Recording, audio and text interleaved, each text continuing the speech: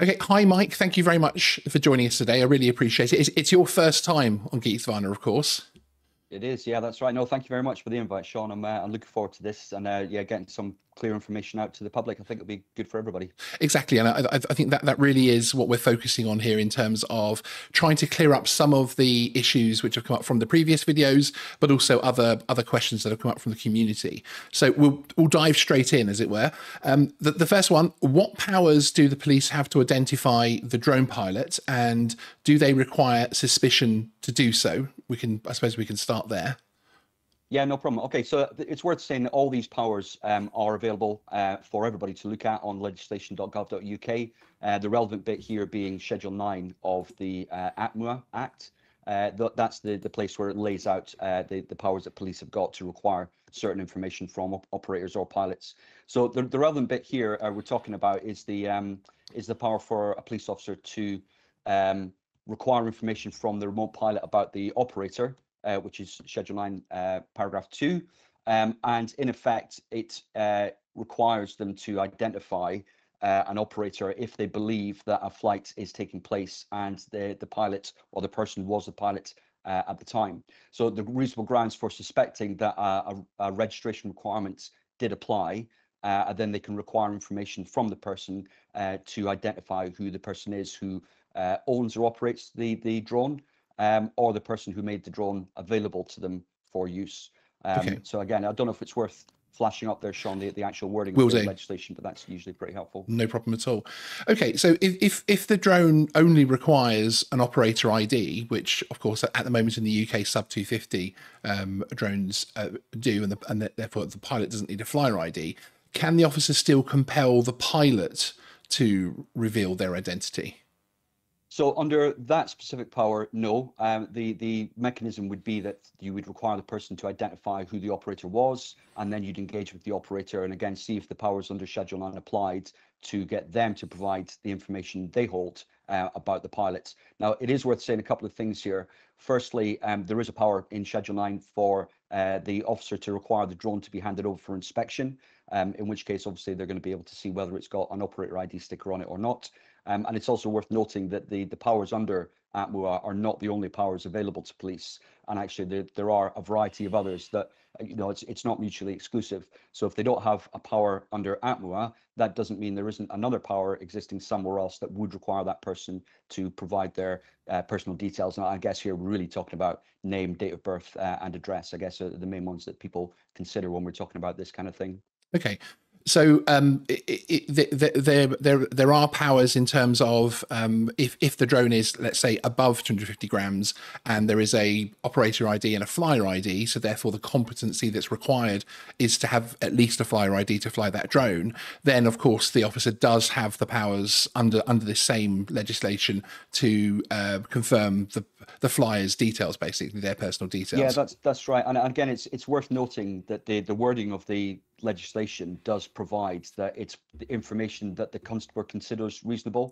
So it's really for the officer to say what they reasonably consider to be required. And in reality, that is going to be the flyer ID, but also a means by which they can verify whether that's a genuine flyer ID or operator ID. And in reality, that probably is going to mean the name, date of birth, and the address. But again, if you look at this specific wording, it's about what the constable considers reasonable rather than the other person. Okay, so that sort of comes into the remit of depending on what's happening, depending on how serious it is, that type of thing. And if a police officer is just coming along and checking something, then they might not ask anything more than that. If they suspect of a crime, then of course you'll probably know that by that stage. And so yeah, okay, that makes complete sense. What grounds are there to cross correlate the information? So let's say if I am flying a sub 250 gram drone and there's only an operator ID, I've told you that the operator ID is in someone else's name, so it's someone else's drone. It could be a company, for instance. What powers are there for you to check that and cross correlate? Do I have to prove that I'm not the operator? So in effect, no. Let's say if you look at the powers that exist under ATMA to require the information from the pilot, there's then a whole framework of legislation that applies to what police do with that information. A lot of it is covered by Data Protection Act, but if you look at a lot of other policing spheres where you receive information that you then want to check against, whether it's other state databases or other organizations. There is a clear precedent that police can do that in order to deliver their functions of protecting public safety, preventing and detecting crime, that kind of thing.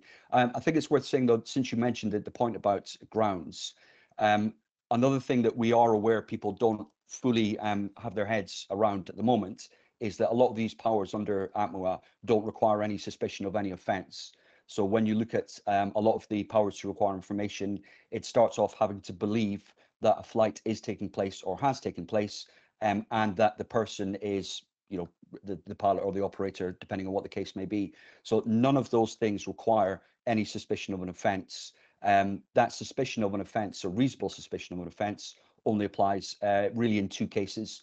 The first one being the power to require a pilot to ground a drone, and the second one being the power to seize and retain drones or associated articles, whether that's controllers or mobile phones or memory cards or whatever else it might be.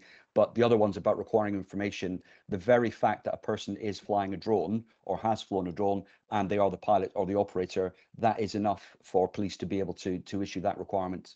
Okay, but for any of this to kick off, as it were, they need to suspect that a flight has happened. So does that mean if you come around the corner and I'm holding a drone, but you haven't seen a drone flying? I mean, where is the line as far as you're concerned?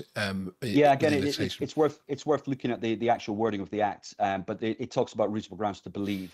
So it's reasonable grounds to believe that a flight is taking place or has taken place, and that the person, as I say, was the pilot or the operator. Now, it could be that this is something the officer's seen. It could be something that they've been told about. It could be CCTV. It could be a variety of things. But ultimately, it's going to be for the officer to be able to evidence later on that they had reasonable grounds for believing. I think in many cases, what you're talking about, it might be that the officer's seen it, or it might be that it's been reported to them. That would, you know, that could very easily provide them with reasonable grounds to believe that the flight has taken place and the person was the pilot or the operator.